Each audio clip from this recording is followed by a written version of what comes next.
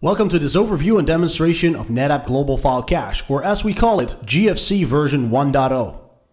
Today I'm going to recap on the GFC solution and how it helps organizations on their hybrid or public cloud journey. Subsequently, I'll provide a demo on how to enable GFC through NetApp's Cloud Manager platform, enabling GFC and finally deploying the GFC software at the edge to provide a seamless user experience. But first, let me recap what GFC actually is. GFC allows organizations to consolidate their unstructured data into a hybrid or public cloud footprint, any of the major hyperscalers. This software-based solution runs on Windows Server and provides an intelligent file cache at the edge, which caches only the data that's required in those distributed locations. As the solution transparently integrates in your environment, users that are currently accessing local file servers will achieve a similar experience accessing and collaborating on that file data. Because of intelligent file caching, streaming, compression, and delta differencing technology, the software allows organizations to drastically reduce cost of distributed storage whilst guaranteeing a high-performance experience to the users. Now let me go back to the problem. Many organizations are trying to lift and shift workloads into the public cloud, aiming to move file servers away from the edge into a central storage footprint. And they're telling their users to access data over the wide area network, sometimes thousands of miles away. Because of the nature of the Windows File Sharing Protocol, SMB, this distance aspect becomes a bottleneck, as distance equals latency and disruption to the users. Global File Cache software has been designed to overcome this problem using caching technology to bring the data close to where the users reside. Therefore, we've identified three major use cases. 1. Distributed file server consolidation, leveraging the cloud for a single enterprise data footprint for all of your users. Simplify data management and improve business continuity. Number 2, global VDI deployments. Enable regional VDI farms to keep user productivity high and keep data close to the VDI farms or users without needing replication or data sync overhead. And number 3, large file collaboration. Enable a single set of data for users globally to leverage virtual teams, increase their productivity for team and collaborative workflows. GFC creates an end-to-end data fabric. The software is enabled in your hybrid cloud data center or in the public cloud, next to your NetApp storage platforms, including Cloud Volumes ONTAP, Cloud Volume Service, or Azure NetApp Files. A virtual file share provides transparent access to hundreds of terabytes of unstructured data while only caching what's actually needed at the edge. So what's new? GFC 1.0 has been released in August 2020. And now allows hybrid cloud integration for customers that have NetApp in their on-prem data centers that require the GFC solution to integrate with that as part of their cloud journey. Another major milestone is Cloud Manager integration. Today's demo will show you how this process works, top to bottom, deploying a CVO HA pair in Azure and enabling GFC on top of that through automated provisioning of resources and streamlined deployment and enablement at the edge. Let's dive into the Cloud Manager demonstration, where we're going to deploy Cloud Volumes ONTAP HA in Microsoft Azure and enable GFC on top of that. For this demo scenario, we're going to use an Azure data center in East US and 2 distributed locations, one in the US in San Fran and one in the Netherlands in Amsterdam. And as you can see, those locations are far and far away from the central data repository. And what does that mean? You know, many organizations that are trying lift and shift, like I said before, their users are struggling with performance.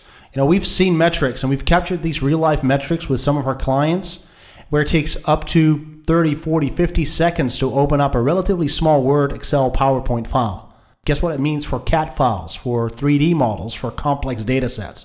It's going to take ages to open up a file over the wide area network. And therefore, you know, just lifting and shifting data into the public cloud becomes unusable. The following reference architecture outlines what's required in the public cloud and what's deployed at the edge. So on the right-hand side, you can see the public cloud, in this case, Microsoft Azure with CVO HA pair deployed. And this is where you manage your centralized storage platform. That's where you're managing your volumes, your shares, your ACLs, your backups, your snapshots, and everything. On top of that, we're going to deploy a GFC management server and a GFC core instance, which is automatically enabled through Cloud Manager. Once that's completed, we'll be deploying GFC at the edge locations, in this case San Francisco and in Amsterdam, where we're deploying a virtual machine instance and deploying the software on top of that to create an intelligent file cache at the edge. Those edge sites are interconnected with the GFC core in the public cloud through either a site-to-site VPN or express route connectivity. Now let's navigate to Cloud Manager. And what we're doing in Cloud Manager, we're adding a working environment. We selected Microsoft Azure, Cloud Volumes ONTAP HA pair, and we're providing the details around the working environment. In this case, the cluster name GFC shares. Once that's done, we're adding the password credentials for the username admin, and we'll click Continue. The next step is actually enabling or disabling cloud compliance and or backup to cloud, which provides additional functionality for the management and the security of your backend storage platform. We're selecting a region, in this case, East US. We're selecting the designated VNet, the subnet, and we're either generating a new security group or using an existing security group. And I'll use the existing one that I have. For the licensing part, you have two options. You can use pay-as-you-go or you can use BYOL. For the purpose of this demo, we select pay-as-you-go. Let's click Continue. And we're now prompted with two pre-configured packages of the Cloud Volumes ONTAP solution, either standard or premium. For this demo, we're going to create our own configuration. And we're going to use Cloud Volumes ONTAP Premium. And there's a few options we have in terms of disk types or VM types. And in this case, we're selecting DS5 V2 in Azure. And the disk type that we're selecting can vary from 500 gigabytes to 8 terabytes of storage per disk. We're disabling blob tiering because we want to achieve optimal performance for this demo. So we're applying those settings and we're continuing. Here's some additional parameters that you can enable to secure communication to the storage.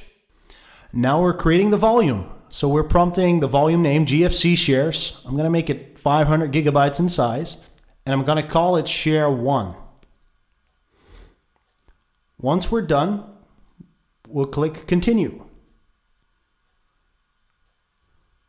Now we're prompted to add the DNS primary IP address of the Active Directory domain that we're joining. Subsequently, I'll be putting in the AD domain to join and the credentials required to join the actual domain. Now I click Continue. Storage efficiencies can be left enabled or can be disabled as required. Let's click Continue for now. As a summary, we're reviewing the actual configuration, the network deployment, as well as the storage setup. And by checking the checkbox and clicking Go, we're actually launching the deployment, and Cloud Manager will actually spin up the HA pair and all of the required resources in the Microsoft Azure tenant to enable this centralized storage platform. Now that we're done, we're clicking the work environment GFC shares, and on the right hand side in the right panel we see global file cache. We click Enable GFC. Now we will be taken through a wizard-like process to enable GFC and subsequently deploy the GFC core. The first step in the process to enable global file cache service.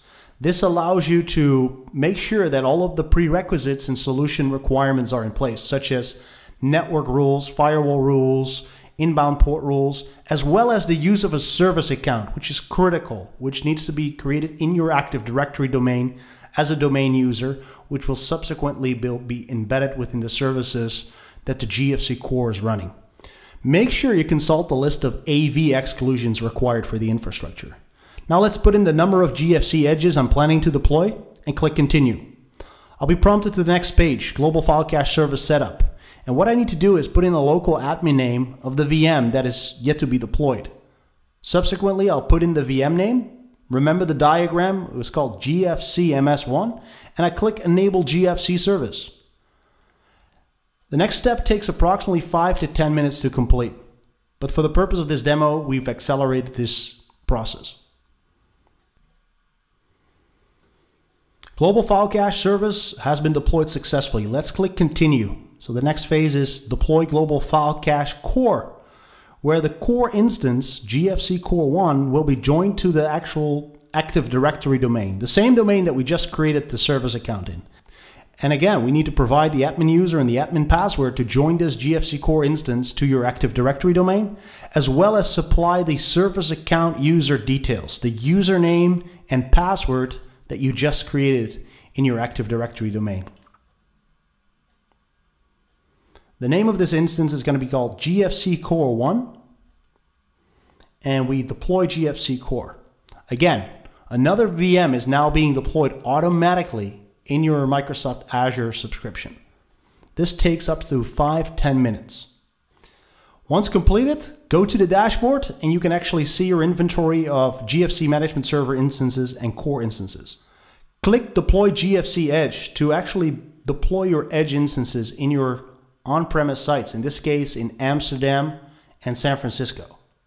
You'll be automatically redirected to a documentation page on NetApp Cloud Central, and you'll be guided through the process from there. A full-blown user guide is available with all of the principles around the GFC solution and all of the advanced parameters and configuration aspects that you can consider for your deployment. But for now, let's go back to the quick steps required to deploy the GFC Edge in one of our distributed locations. Just as a recap, on the left-hand side, that's where the Edge instances reside. That's what we're going to deploy now. And we're going to deploy this GFC Edge instance as a virtual machine template using VMware vSphere. But you could have Hyper-V, or you could even deploy the software installation package right on top of a physical server of any kind, as long as it supports Windows Server 2016 or 2019. For now, we're selecting our virtual appliance template, and we are deploying and provisioning that OVA or OVF template in the environment. And once that's completed, we're providing basic server configuration aspects, install, license, and configure the global file cache software to be associated with our global file cache configuration in the public cloud. Let's remote desktop into the GFC Edge instance in San Francisco. Once we launch the NetApp Global File Cache software from the desktop, we'll be prompted for initial configuration. The first step in the process is to license the Edge instance with our GFC Management Server VM in the public cloud. So we'll provide the actual IP address or FQDN and the customer ID associated. Subsequently, we associate the Edge instance with the core instance by providing the Cloud Fabric ID. In this case, I've chosen AZ US East. And we're providing the FQDN or IP address of the actual core VM instance. Optionally, you can enable SSL encryption on top of your existing encrypted TCP tunnel.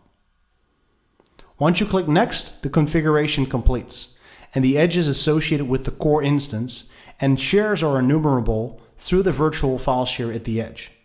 So again, on the right-hand side, that's where we have our central data set, GFC shares, share 1.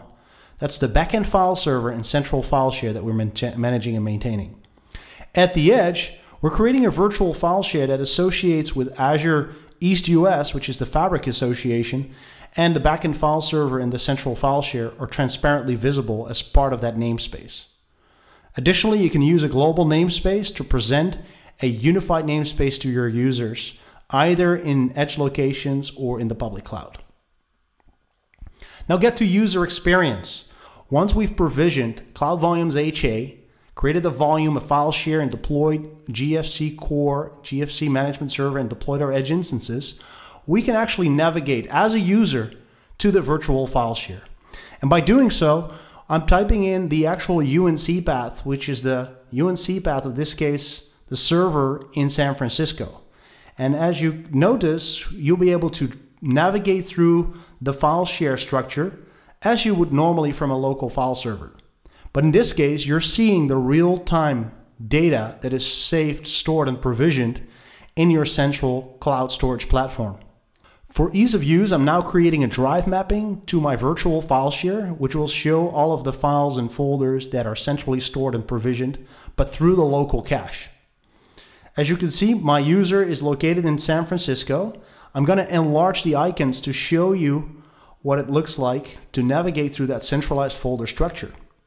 You can see the little cross mark on the file, which means the file is not cached yet. So if I double click the actual Word document, my application launches, the GFC Edge will communicate with the GFC core, take out a central file lock on behalf of the user in San Francisco, stream and compress the data over the wide area network, and allow my user to work in real time on that data.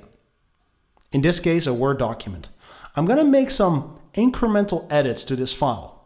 This is just a simple file, but think about large Excel documents, think about CAD models, 3D models. It can be really complex. I'm just going to make a simple change, and I'm going to save these changes. And any of these changes happen at local speeds and uses write back caching to move the delta differences in a streamed and compressed fashion over the wide area network to the central storage platform on CVO in Microsoft Azure. Now you'll see that the crossmark has disappeared from the actual Word document, which means that the data is cached locally. And I'm going to navigate to my Amsterdam client, opening up an Explorer window and typing in the UNC path to open up the virtual file share from my Edge instance, fast data, AZUSE, GFC shares, share 1, global data. I can see the exact same data through this namespace. And again, for simplified use, I'm going to map a network drive. You can take this same UNC path and embed that within a DFS namespace to create a global namespace. But for now, I'm just going to access this data through a network drive. And I'm clicking on the same Word document that we just had open in San Francisco. Because the data is not cached, the Edge will communicate with the core, stream and compress the data over the wide area network, and try to take out a central file lock. But as you can see in this case, the file is already in use by the other user in San Francisco. So I'm going to ask for a notification when the file is available for read-write purposes.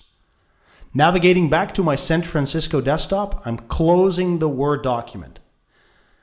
Now going back to Amsterdam, I get a message that this file is available for editing. So I can click read-write to get the latest and greatest incremental changes to the document so I can work in a consistent manner on this Word document. And that's great because now I have the latest and greatest version. I'm going to make my edits and I'm going to send that over to my other colleagues to collaborate on. So this proves that you have a single set of data stored on CVOHA in Microsoft Azure on the file shares and volumes that we've created, and users can interface with that in any distributed location, regardless of latency and or bandwidth. And at all times maintaining the performance at the edge as if you're working from a traditional file server. And that's what you can see in the overview right here. Remember the diagram that we showed previously, the before in red, and the performance results with GFC in green, drastically improving file opening and saving times when accessing data from the public cloud. Key benefits and results. We're establishing a single set of data in the hybrid or public cloud. We're leveraging a software-based strategy that creates an end-to-end secure environment managed through Cloud Manager, leveraging storage efficiencies and integrating fully with NetApp's Cloud Volume Snapshot, Backup, Restore, and Expansion options.